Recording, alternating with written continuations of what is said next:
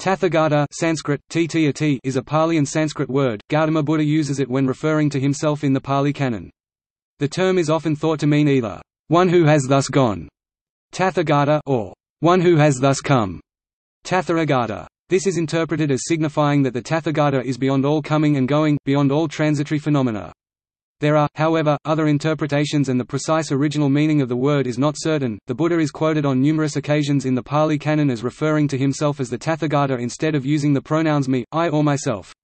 This may be meant to emphasize by implication that the teaching is uttered by one who has transcended the human condition, one beyond the otherwise endless cycle of rebirth and death, i.e. beyond dukkha. The term Tathāgata has a number of possible meanings.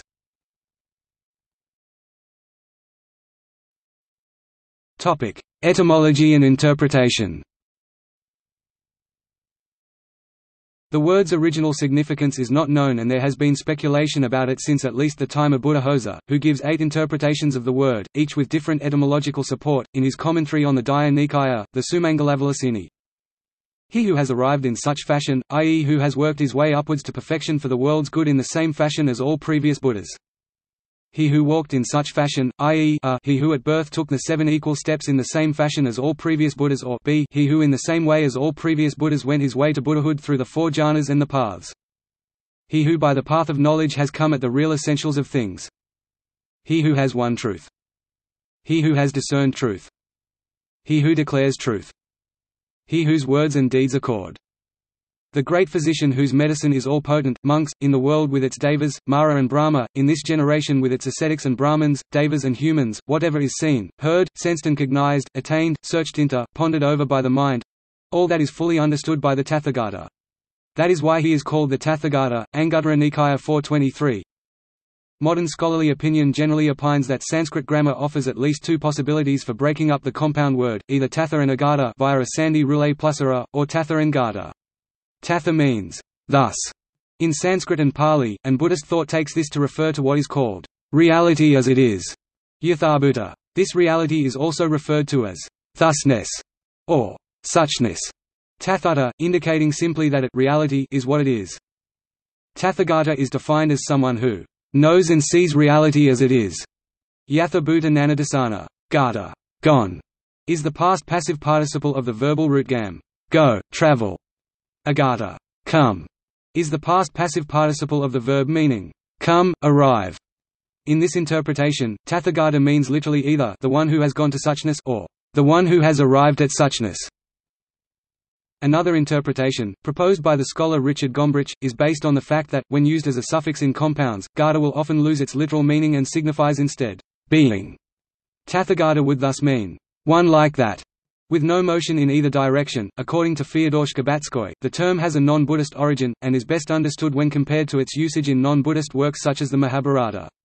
Shkabatskoy gives the following example from the Mahabharata, Shantiparva 181.22, just as the footprints of birds flying in the sky and fish swimming in water cannot be seen, thus tatha is going gati of those who have realized the truth.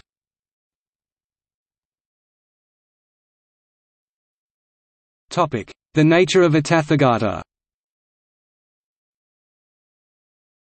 A number of passages affirm that a Tathāgata is immeasurable, inscrutable, hard to fathom, and not apprehended. A Tathāgata has abandoned that clinging to the skandhas personality factors that render chitta the mind a bounded, measurable entity, and is instead freed from being reckoned by all or any of them, even in life. The aggregates of form, feeling, perception, mental formations, and cognizance that compose personal identity have been seen to be dukkha, a burden, and an enlightened individual is one with burden dropped. The Buddha explains, that for which a monk has a latent tendency, by that is he reckoned, what he does not have a latent tendency for, by that is he not reckoned. These tendencies are ways in which the mind becomes involved in and clings to conditioned phenomena. Without them, an enlightened person cannot be reckoned, or named. He or she is beyond the range of other beings, and cannot be found by them, even by gods, or Mara. In one passage, Sariputta states that the mind of the Buddha cannot be encompassed, even by him. The Buddha and Sariputta, in similar passages, when confronted with speculation as to the status of an arahant after death, bring their interlocutors to admit that they cannot even apprehend an arahant that is alive.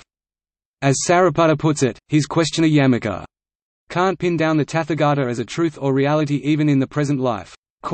These passages imply that condition of the arahant, both before and after parinirvana, lies beyond the domain where the descriptive powers of ordinary language are at home, that is, the world of the skandhas and the greed, hatred, and delusion that are blown out. With Nirvana, in the Itāthāgata Sutta, an ascetic named Vaka questions the Buddha on a variety of metaphysical issues.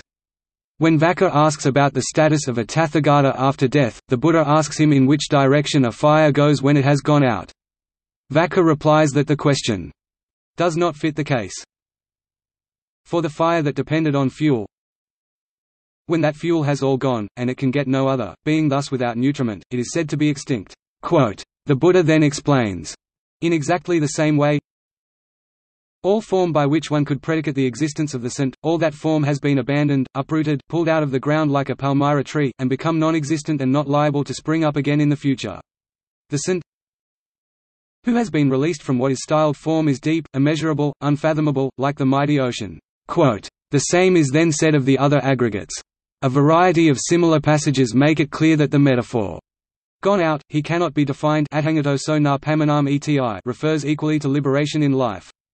In the Itāthāgata Sutta itself, it is clear that the Buddha is the subject of the metaphor, and the Buddha has already uprooted or annihilated the five aggregates. In SN 1074, it is stated that the sage cannot be reckoned because he is freed from the category name, or, more generally, concepts. The absence of this precludes the possibility of reckoning or articulating a state of affairs. Name here refers to the concepts or apperceptions that make propositions possible. Nagarjuna expressed this understanding in the Nirvana chapter of his Malamadhyamakakarika. It is not assumed that the Blessed One exists after death. Neither is it assumed that he does not exist, or both, or neither. It is not assumed that even a living Blessed One exists. Neither is it assumed that he does not exist, or both, or neither. Speaking within the context of Mahayana Buddhism, specifically the Perfection of Wisdom Sutras, Edward Conzer writes that the term Tathāgata denotes inherent true selfhood within the human being. Just as Tatha designates true reality in general, so the word which developed into Tathāgata designated the true self, the true reality within man.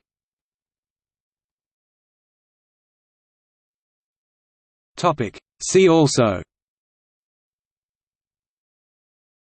Nyore, Nirvana, Enlightenment, religious, Buddhism and Hinduism, Tathāgata Sutra.